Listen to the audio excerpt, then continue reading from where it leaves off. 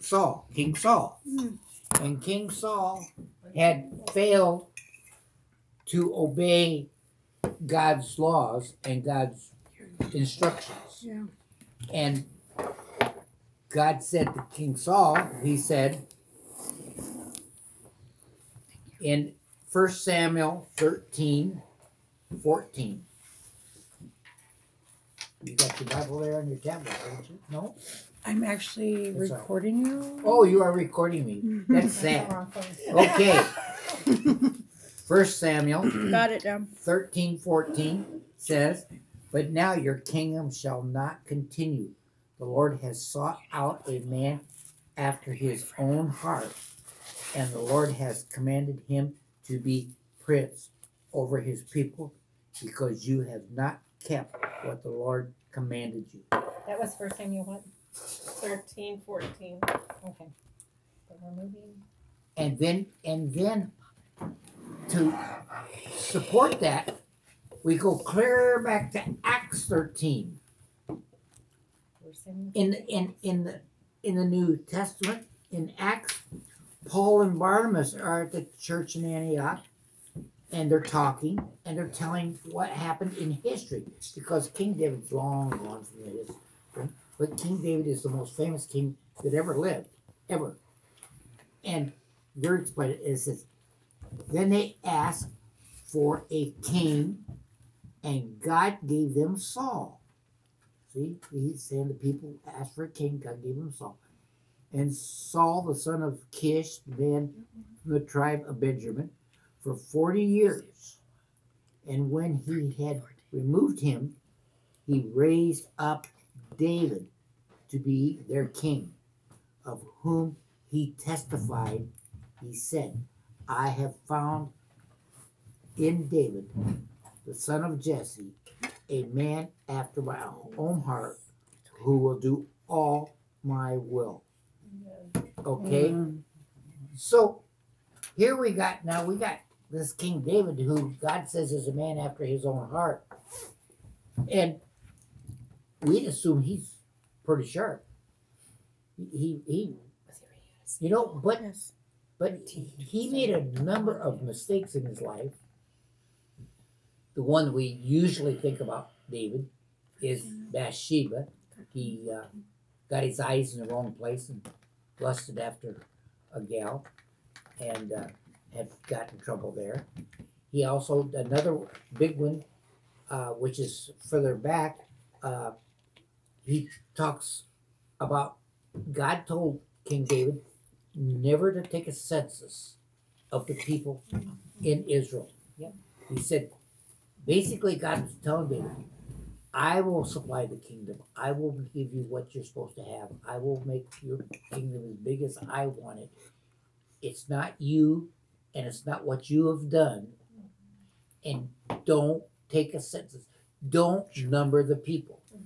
And David numbered the people, and he got in trouble.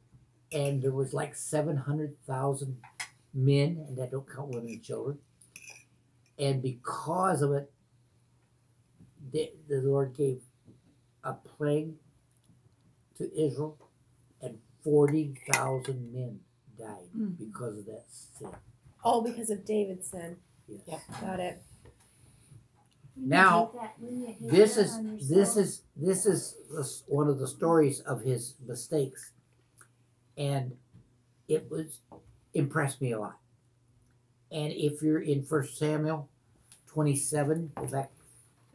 1 Samuel. We're not going to read this whole thing because it is very long, but I do want to make a couple of notes in the very beginning here. David had been fighting, trying to defend himself, running from Saul. Saul wanted to kill him because he knew David was going to become the king, and Saul wanted to stay king, and he was trying to kill David. And David had been running, and he ran, and hid in the caves, and he did all kinds of things. Yeah, I remember that. 1 Samuel 27. Okay? And David was tired. He really got tired. But David, not only was it David, but David had a whole miniature army. Mhm. He had, I believe it's 600. To get my things right. I think he had 600 men with him, and that did not count the men's wives, families, or children. Okay, but if we start out in 1 Samuel, this is where I want to start.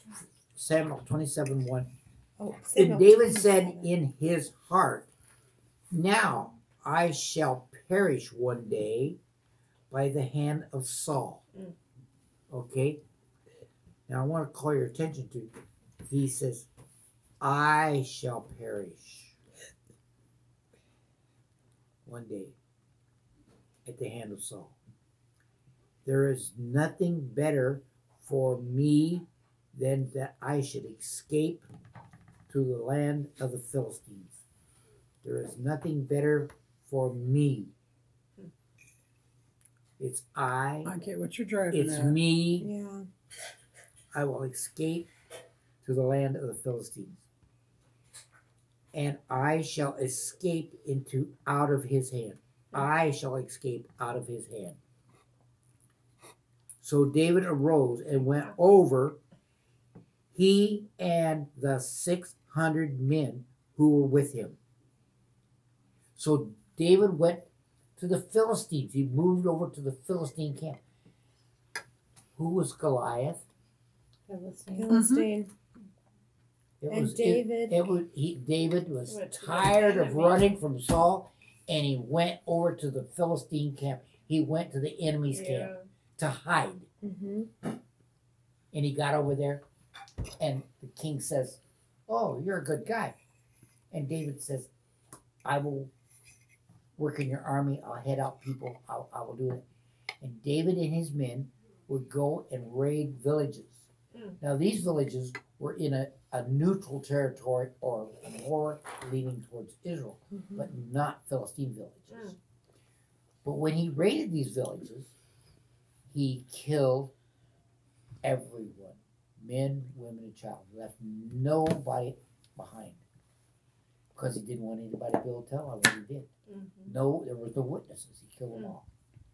And he would come back to Achish, which was the king, and he'd say, "Oh, I've been out doing this and doing this and doing this for you, king." Mm. And he was lying. Here David, a man after God's own heart, had went across the line into the enemy's camp, and now he's fighting pretty much his own people or some neutral people, and claiming it to be for the enemy king. Mm. And things were going along real good. Went that way for a long time, and pretty soon the Philistines decided they were going to go to the Israelites, and they were going to kill some of the Israelites. And David says, "I'm ready to go to battle with you." And Achish says, "You have been a faithful servant. I know you can go to battle with us." But the captains of the Philistines said, "There is no way he's going to get out there in that battlefield, and he's going to see his brothers and sisters that we're trying to kill, and he's going to change his heart." Mm-hmm. And the thing was, Turn on. the Israelites said Saul killed his thousands, Mm-hmm. but David killed his 10,000. Mm-hmm. He says he's going to turn on us, Mm-hmm. and we are no match for him and his 600 men. Mm. And they said he can't go. Mm. Well, the king Achish had given David and his men a town. The town was called Ziklag. Mm-hmm. He gave him that village and said, "This is a village you can live in. You and your men and their wives and their kids and the whole thing. You can live in Ziklag." So David was out trying to go to battle, and they said, "No, you can't. The captains won't let you. You can't go to battle with us. You need to return to your village." So David and his 600 men returned to Ziklag.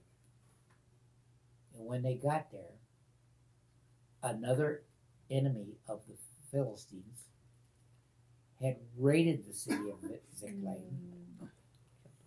had burnt the city to the ground, took all the women and all the children and all the animals and anything else that they could carry and carried it all off. Now David and his 600 men come back to a pile of ashes. And it says, the scripture tells us further on in 27, that the men and David wept until there were no more tears to weep. They wept so bitterly that there was nothing left in them to weep. And at that point, his men are angry. They say, our wives are gone, our kids are gone, our stuff's gone. And they threatened to stone David to death. But then the passage goes on. I wish I had highlighted it, but it goes on to say, but David encouraged himself in the Lord. David had reached the low point. I have sinned. I have done this. I've caused this trouble. I've brought shame upon my men. Our families are gone. We don't have nothing. And David finally says, I gotta go back to God. I gotta go back to the Lord. And David encouraged himself in the Lord. And then he sought counsel. When he sought counsel, he said, do I go after these people that have raided our village? And they said, the Lord told him, yes, you go after them and you will recover all. And they went after him and they found him having a big party down in the valley. They were all getting drink and stuff, and they were all having a big party, scattered out all over the place. And David and his 600 men went in and captured all of their wives, got all of their wives, all of their children, and all of their goods and everything they got, as well as getting the camels and the animals and the goods from the raiders they had carried his family out. So he got back everything plus more. But the thing I'm saying is, we get discouraged. My son-in-law just lost his barn. The snow cover caved in. We saw a picture last night. He was sitting at home just last night, hanging his head. He's discouraged. We find ourselves, all of us, I do, doing things I shouldn't do, being tempted, going places that I shouldn't go, saying things I shouldn't say. I'm angry at somebody and I say nasty words. I don't know that anybody did anything worse than David did. We went through, I'm sure Kim has shared some thoughts with you about what she went through in Bangladesh. We went through those very dark days. It would be easy to get discouraged. But what we got to do, what David did, is encourage yourself in the Lord. Go back to God. I stood with my son-in-law this morning and my grandson. I went over there 8 o'clock this morning and we stood there and we held hands. And I said, we don't understand why his barn had the snow caved roof in, crushed my truck, his grandson's truck, all of his tools. It's all crushed. It's all crushed over there. And they've spent the whole day trying to dig out a couple of vehicles from under a crushed barn. We don't understand those things. We don't understand why God allowed us to go through the things that we went through in Bangladesh, the struggles that Kim has been through. And struggles, I'm sure there's been struggles in your gal's lives. I don't know what they are, but we get discouraged. And we can say there's nothing better to do than to go to the enemy's side. It's easy, isn't it? To go to just pack up, go over and hide in the enemy's side. I'll just go hide with the guys that drink at the bar and whatever. And I'll just, nobody will find me. That's what David said. They're not going to find me. But it catches up. But God is standing there all the time, standing right there, saying, come to me. Encourage yourself in the Lord. David encouraged himself. Did you see that? Did you find it? I Where that was? Where David encouraged himself in the Lord.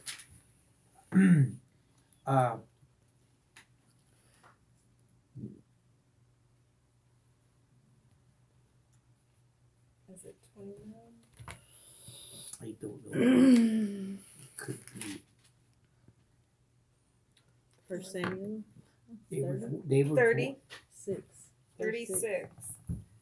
First Samuel 36. And David was greatly distressed, for the people spoke of stoning him, There's no because all the people were First bitter Samuel, in First soul. Samuel These people 30, were verse bitter 6. in soul, each for their own sons and daughters. But David strengthened himself in the Lord, his God. Yeah, mine says encouraged. So the thing that I'm saying is, if the guy who is the man after God's own heart, the man that God knew was capable, David always, as much as he did mistakes he made, he always came back and said, Lord, I have sinned and I'm here. Please forgive me.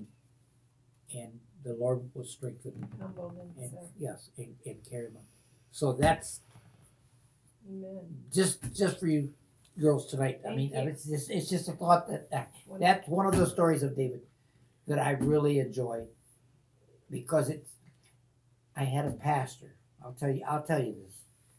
I had a pastor. We were trying to raise support to go to the mission field, and I would go out, find a Baptist church, because we're Baptist. Okay.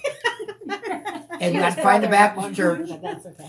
and I I'd don't find a know what Baptist that church, and I'd means. go in and talk to the pastor and say, I'd like to come and share what we're doing going to Bangladesh, because we need support. And I had a pastor that said to me, he said, yeah, I'll let you come. And he said, do you like to read? And he picked up a paperback book and he threw it across the table and said, here. And it was a book that he had written. And it was called David, a Man After God's Own Heart. It's David something. I don't That know. is the name of that book. And They don't think they and comforted he the wrote king. the opening Jesus said he was the line in very that great book was, comforter.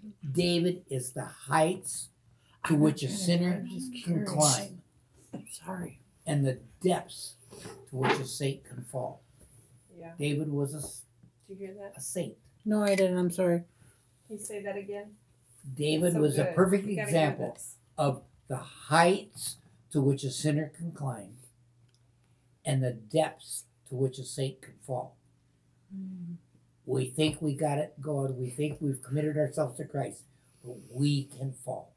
Oh, yes. But we also, with God's help, can climb to the heights that God wants us to do, Amen. the depths. And the next time I went back to that church to speak, that pastor had been removed for having an affair with his secretary. No. Yeah. And he wrote the book, The Depths to Which a Saint Can Climb. And then, yeah, Yeah, So really they're hurt fine. because he gave the book and. he gave me the book, and I love the book, and I studied that book, and he's, But isn't that who the enemy goes after? that's right, the enemy. Is the If ones you're, that really the harder you're trying to live for God, Mm-hmm. the harder Satan is going to make it Yeah. on you. Like Ron across the street, I mean, he's Mm-hmm. got a daughter that's going to the mission field, he's working, he works in the church, and his whole barn falls, So- he doesn't have a truck to work with now, and, Yeah. you know, you just say, okay, Satan, you're not gonna win. That's right. Yeah. Yes. We thank God for the caved-in roof. Said we don't understand it, but we thank you, and thank you for the sunshine day, and ask to protect us for the work we were doing for the day. Maybe more closeness with your family to rebuild it. Yeah. So, And I believe, there's protection and things too. I mean, someone could have been in there. Yes. Thank God no one was hurt. So, no but life. anyhow, yeah, I don't. No, you're right, because everybody, So, right. you know, So, Yeah, Very nobody cool was that- out panning around the Right. garage because it was You didn't lose any physical lives. damage. no, machinery and all that Yeah. stuff can be. Right, and those can be repaired.